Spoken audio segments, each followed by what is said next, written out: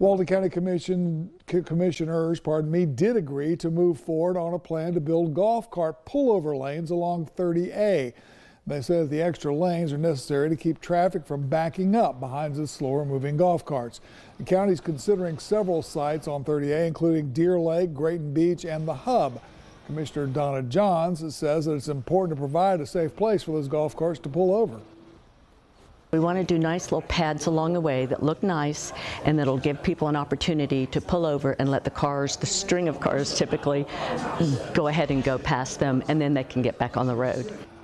Public Works officials will draft a plan and present that at the next commission meetings. John says she hopes to have at least one of the areas completed by Memorial Day weekend.